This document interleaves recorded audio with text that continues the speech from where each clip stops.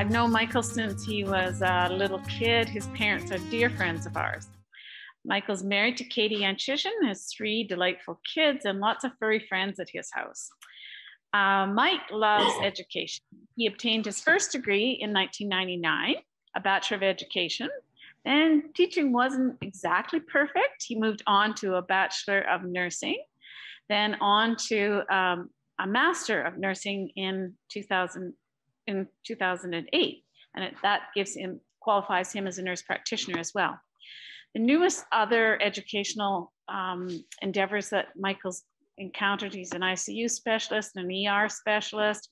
He's constantly updating his education. Mike has done a lot of teaching, both with the University of Manitoba faculty and with the Athabasca University. Michael returned after working in Winnipeg for many years. He returned to Kenora, thankfully, again in 2016, and began a new career in improving quality of life and relieving suffering in long-term care. He currently works as a nurse practitioner with Pinecrest and Birchwood and continues his teaching at the university levels.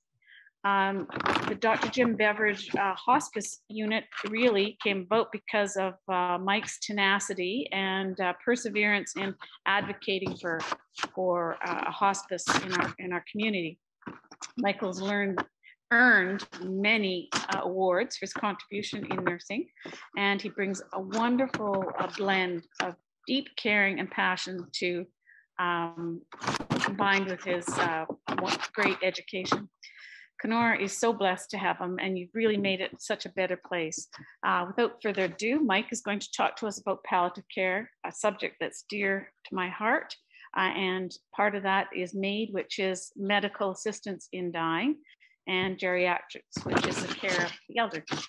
Go ahead, Mike. Thank you very much. So is there a way you can allow me to be a presenter or to share that so I can share my screen so I can show you the presentation? Sheila's the hoodoo on that. Okay. Okay, perfect. Well, I appreciate this a ton, you guys. It's an honor for me to talk to you guys today, and in timing with the National Palliative Care Week. You know, we're here to celebrate our achievements and also look at opportunities for improvement and understanding. So I think in Kenora, we've been so fortunate and lucky to have be doing these things. In terms of what I need to disclose, basically I live here now. That's probably my biggest disclosure. And I am involved in end of life with palliative care. What we need to win or consider a win and celebrate is, in terms of the first things that we can be talking about this week, is Bill 3.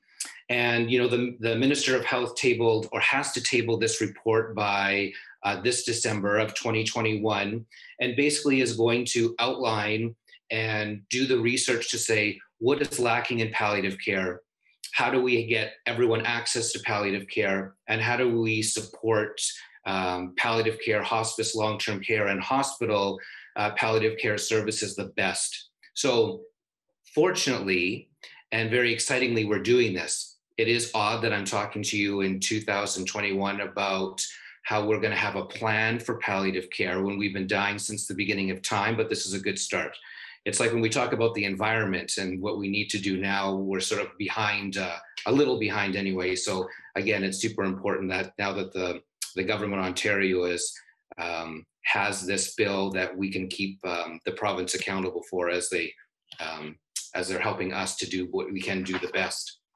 So this is one of my favorite slides. So I know that for you would probably consider yourself on this couch getting the psychotherapy, but it is more for me than it is for you. You know, I do frequent talks on how to achieve a good death and what that looks like and what a bad death looks like. And the more I talk about it, the more it helps me a lot in the things that I have to advocate for and the things that I do in our community.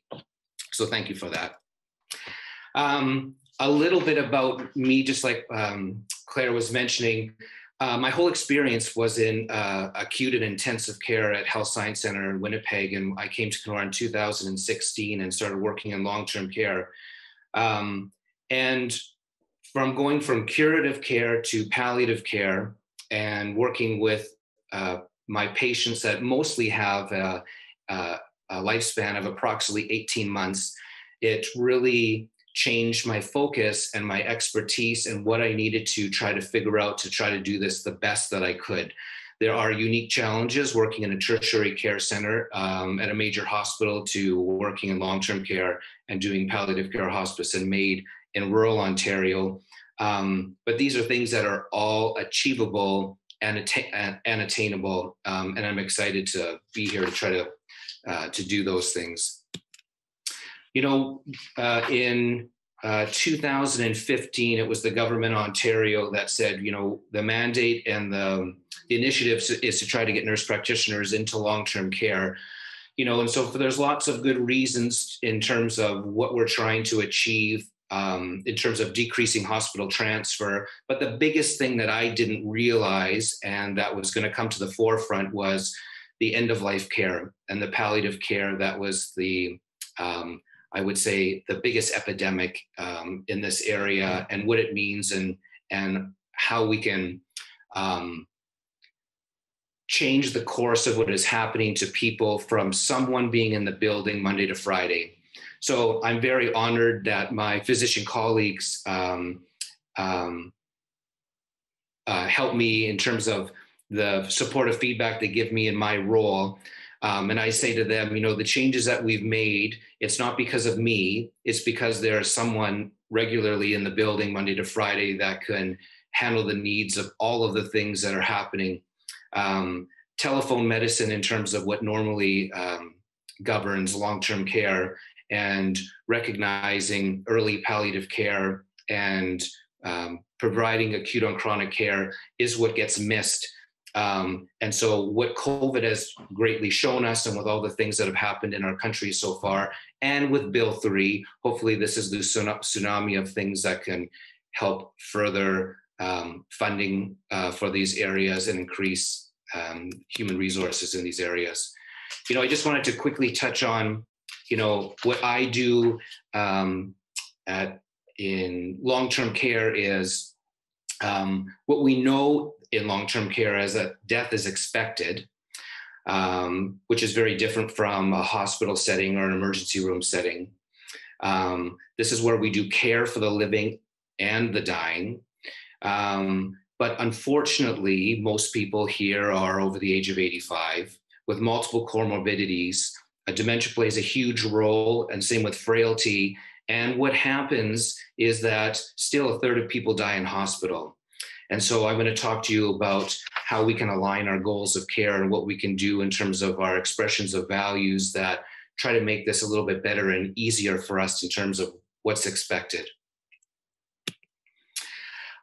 Just very briefly, I'm going to stop talking about just long-term care, but it does apply to sort of all of us in terms of the lifespan, in terms of the bigger general sweeping things that I'm going to discuss. So in terms of what does this mean, or what happens typically in long-term care? Again, these are things that are that we are pushing for in terms of changing the system.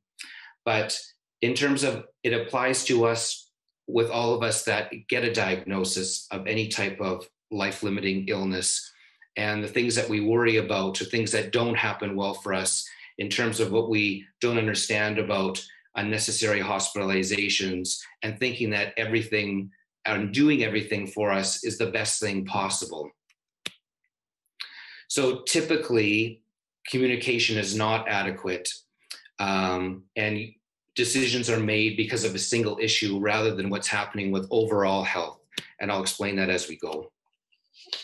So, but evidence shows, and this is what's key, that we do better when we understand the prognosis.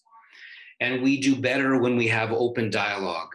And this is what helps align us when we're looking at, and I want to quote, for us to achieve a good death or a more peaceful death.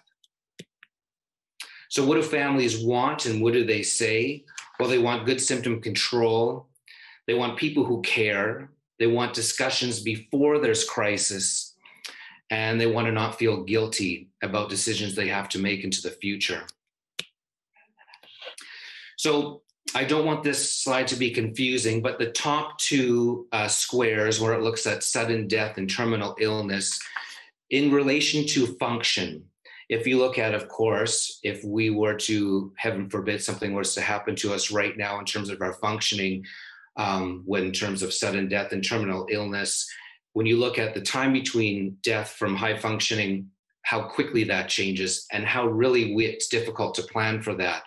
But for most of us, as the future progresses, we will experience some kind of end organ failure, whether that's our heart, or whether that's our lungs, or whether that's kidneys, or whether that's dementia. And that course changes quite dramatically in terms of low functioning and keeping at a state of low functioning for a longer period of time.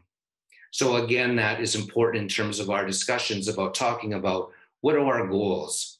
Are our goals to prolong our life with very poor level of functioning, or to increase our quality of life with the time that we have? I was really fortunate when I first started here to attend a palliative care conference in Winnipeg.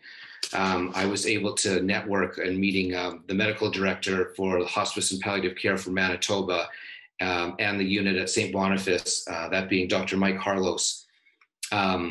In this role, it's always important to network with as many specialists that you can, and people providing services in multiple different areas to see how we can make things better at this moment, and what we can do right now. Part of that conference was I met another nurse practitioner, Preetha Krishnan, who gave this presentation on evidence-informed end-of-life care to achieve a good death in nursing homes. I thought, holy, what a provocative title. What does a good death mean, and how do we try to achieve that?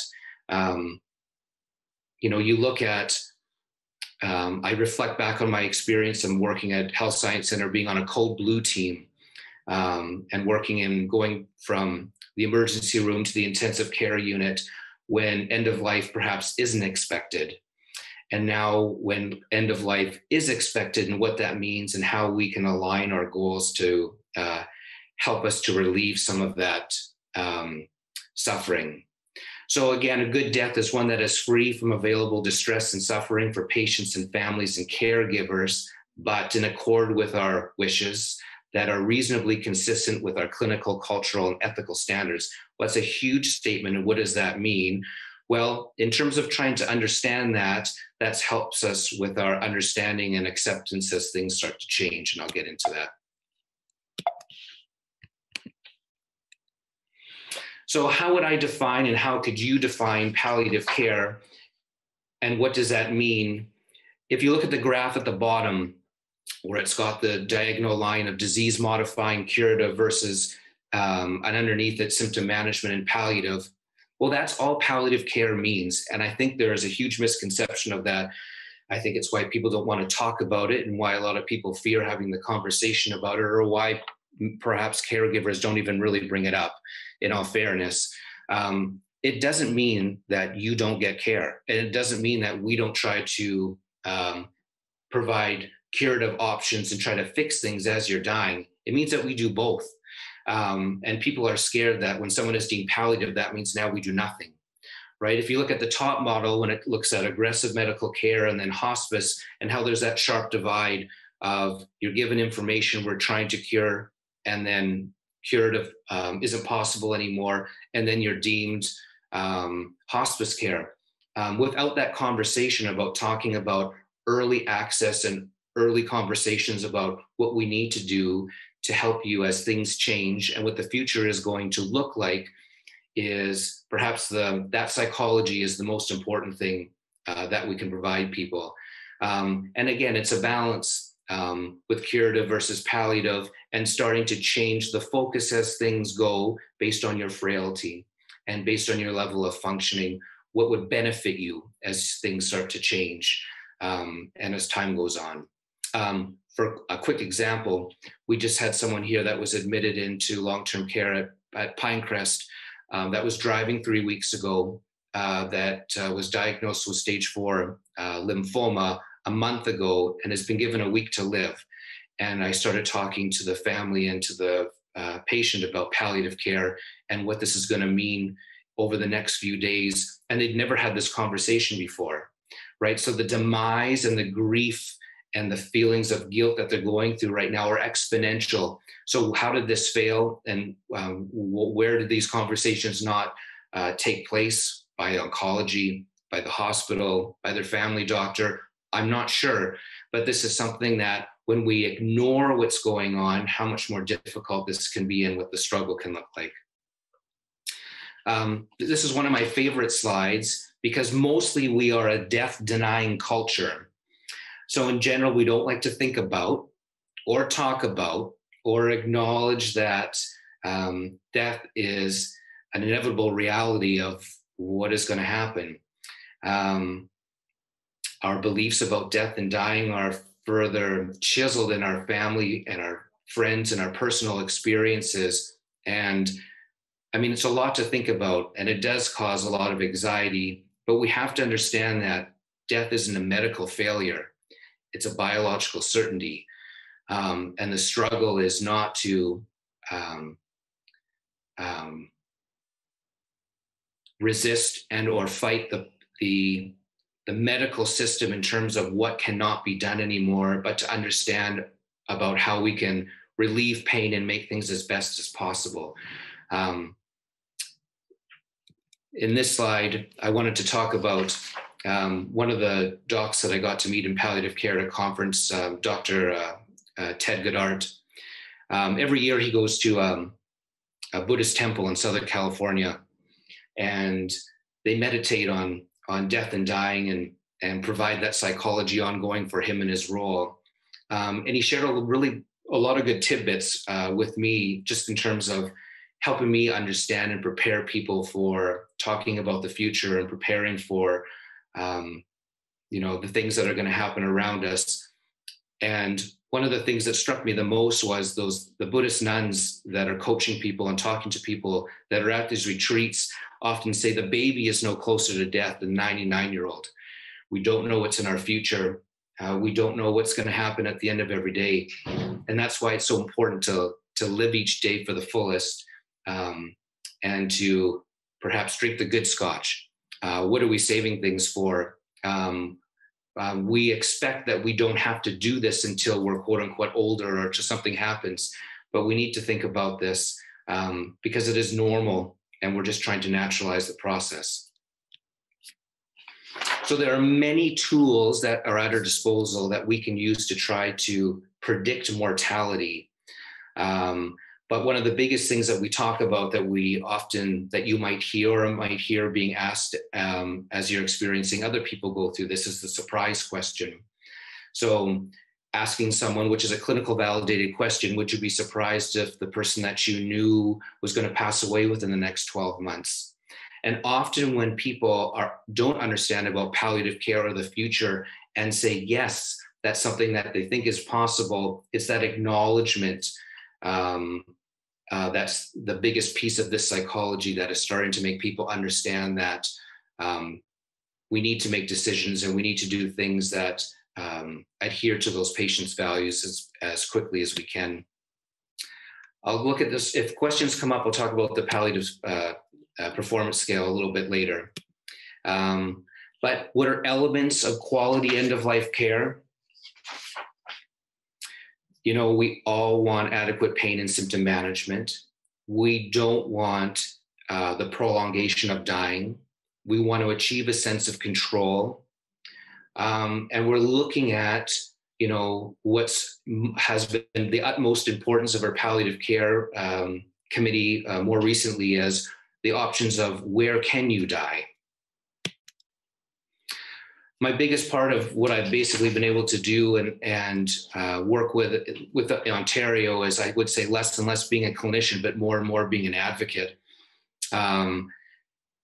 What we're trying to now push forward and the things that we're trying to bring to our hospice and how we can support Kenora is sort of at the forefront of everything that is happening now.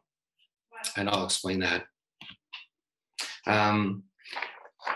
Let's look at what we thought was unacceptable, that in a region as big as ours, that we didn't have a palliative care space or a hospice space. And again, this would be another win or such an accomplishment, an area of excitement that we do have a dedicated hospice space in Kenora. At the moment, with restrictions with COVID, it's closed. But what's important is we're now in front of the Ministry of Long-Term Care to now push from a 1-bed hospice unit to go to a 4-bed hospice unit.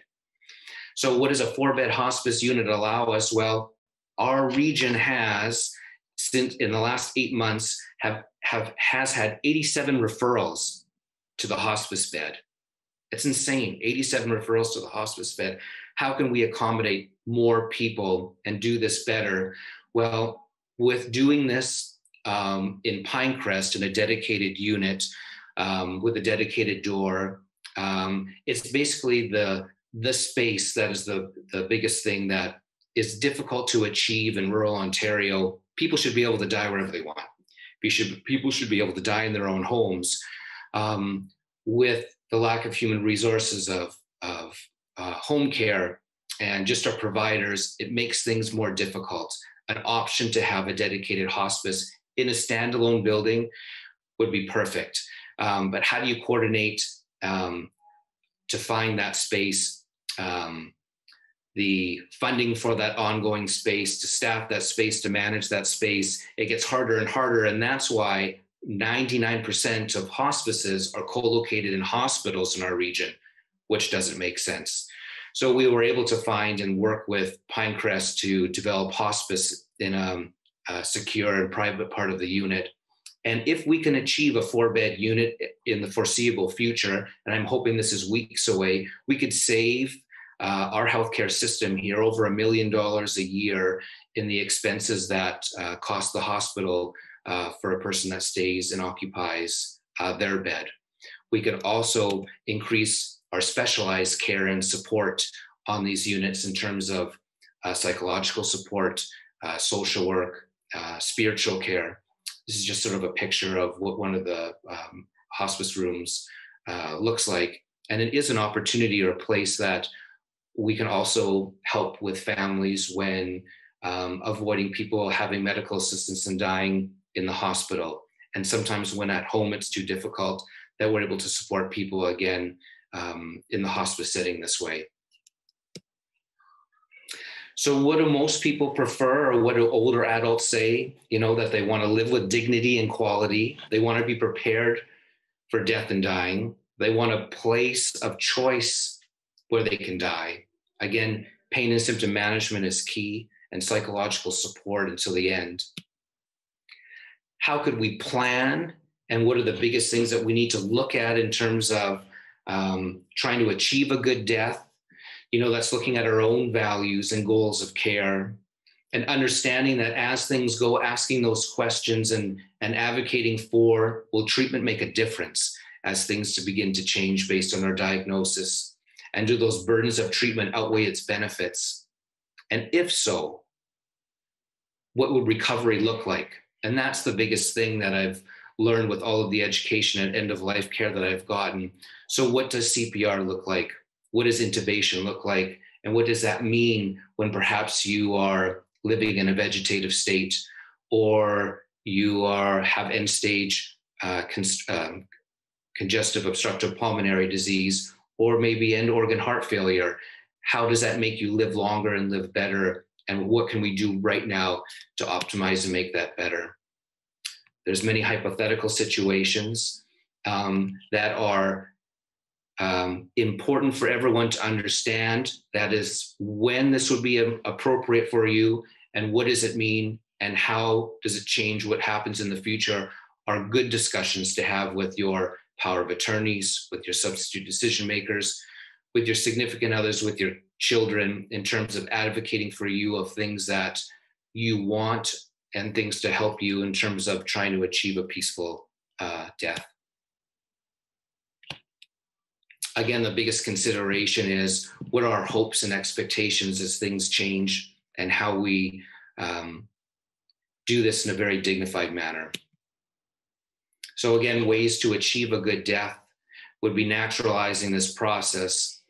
And what's important is that it's free from suffering and again from unneeded resuscitation and or hospitalization, and having someone there to support you in terms of helping you through all those big decisions is probably one of the biggest things that I do in my role here in long-term care and with hospice.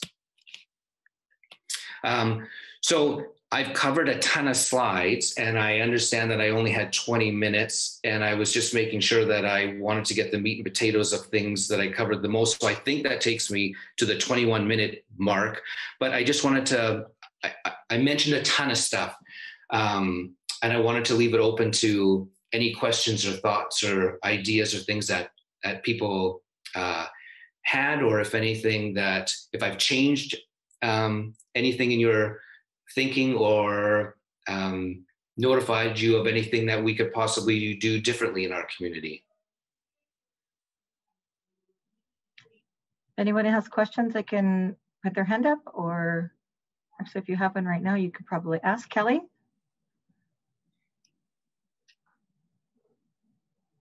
Kelly, you're on Kelly, mute. you're still muted. The joys of Zoom. So by this time in most of our age, we've been a part of somebody's death, and it's never easy. I just wonder how you deal with, because in my experience, one in particular experience, I saw that the wishes of the individual who was dying were different than the closest family member. And how do you help deal with that? Because what I saw in that situation is the dying person sort of acquiesced or agreed to what the spouse wanted rather than what he wanted. So that is probably the most difficult thing that I deal with every day. So I would say that in terms of how important it is that you've got the right people advocating for you, and this is outlined and clear, it's important that your care provider has that information, because it's those, most of the time, those families that are working against what the patient wishes are that achieve a bad death in terms of prolongation and not understanding about the fragility of the future and what makes a difference in terms of adding things that are prolonging life, but not necessarily adding quality, and the struggle mostly that families go through unless the patient. The most palliative care specialists that I talk to say that most palliative care in the end is less the patient and more the family, in terms of giving them that support of talking about what is most important and what is realistic and how we can help to achieve that. And unfortunately, sometimes we're not able to achieve that based on family wishes, in terms of just lack of illness understanding.